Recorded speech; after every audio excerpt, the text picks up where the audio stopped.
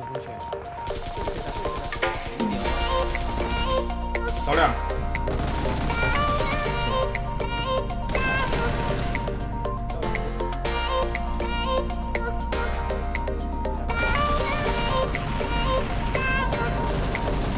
开始。Hello? Hello? Hello? Wait, Zero spotted him. Zero spotted him. All right. You weren't going to get away with that. You weren't going to get away with that. You weren't going to get away with that, G-Fan!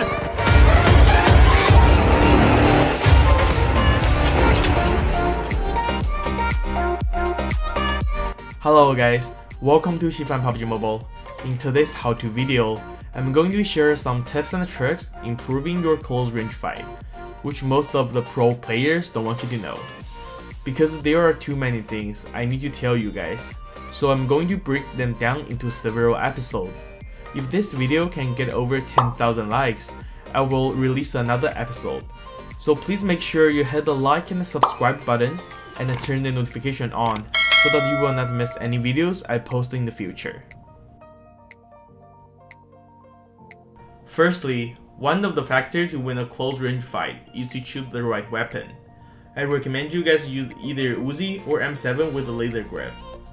Uzi has very fast firing rate, which can burst one enemy down quickly. M7 with a laser grip deals higher damage and can manage with one versus multiple enemies situation. Also, both weapons have really low bullet spread, which allow players have higher hipfire accuracy.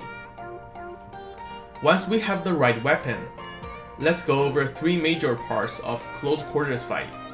The very first one is landing the headshots.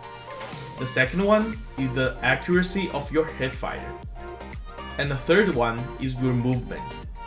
I will teach you guys how you can master those skills and why they are very important. When we are engaging a close range fight with another enemy, assuming other conditions are the same, whoever can land the headshots faster basically decides who will be the person alive. The faster landing the headshots, the more damage you will deal, the less damage you will take, the greater chance you can go against multiple enemies all at once.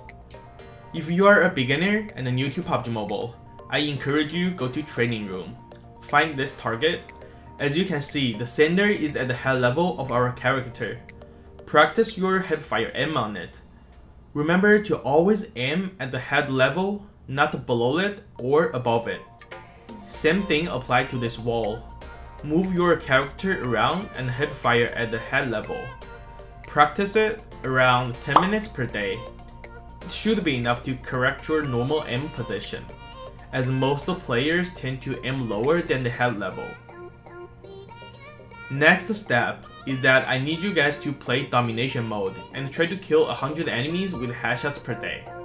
You can increase the amount if you really want to push your limits and improve your hipfire aiming. For me as a competitive player, I kill 500 enemies with headshots per day as practice.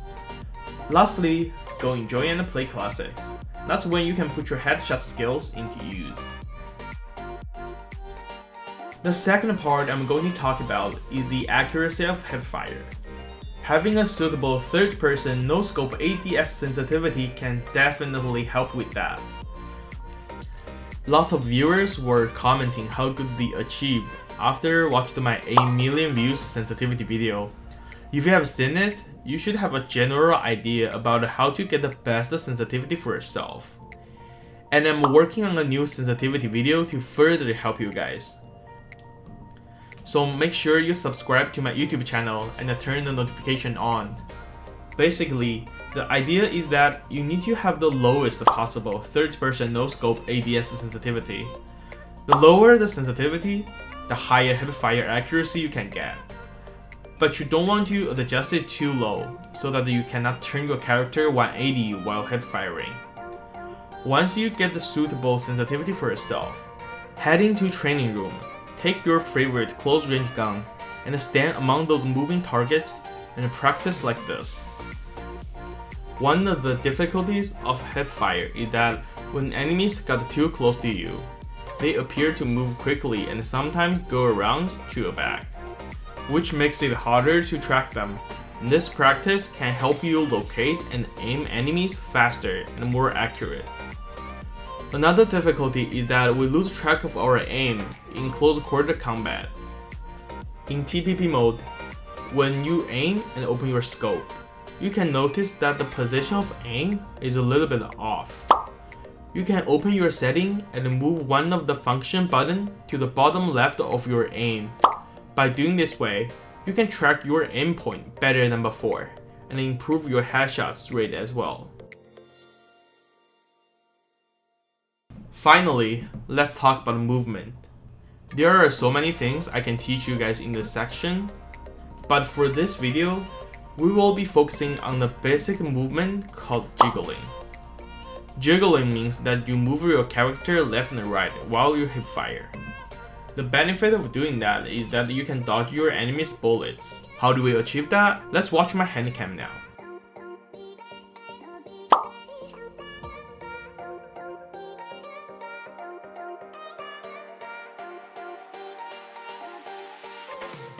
One of the common mistakes about jiggling is that players moving their joystick too quick. It may appear that you're jiggling really fast like a god. However, it will look like this to your enemies, which cannot make you dodge bullets efficiently. The correct way of doing jiggling is that you move your joystick left and right in normal speed, so it looks like this in your enemy's point of view, which can make them potato on you hard. Mastering jiggling movement is not hard, but the hard part is that maintaining your aim on your enemies while jiggling. Pay attention to my both thumbs here. As you guys can see, my left thumb moves quicker than my right thumb.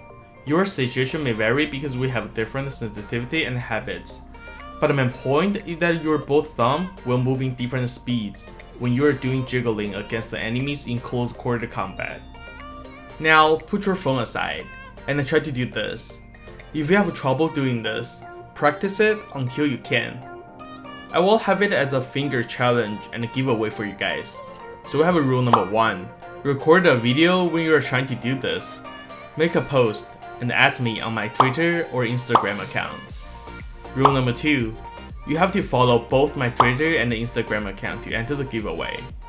I will pick one of the lucky winners from you guys and give away 4,000 UC. The result will be posting on my socials as well.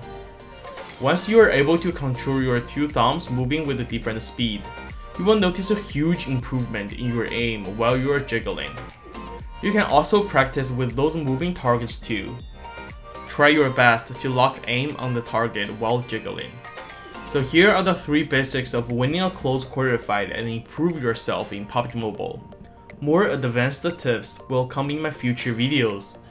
If you guys like my content, please don't forget to share, like, and subscribe. As always, see you guys in the next video. Bye.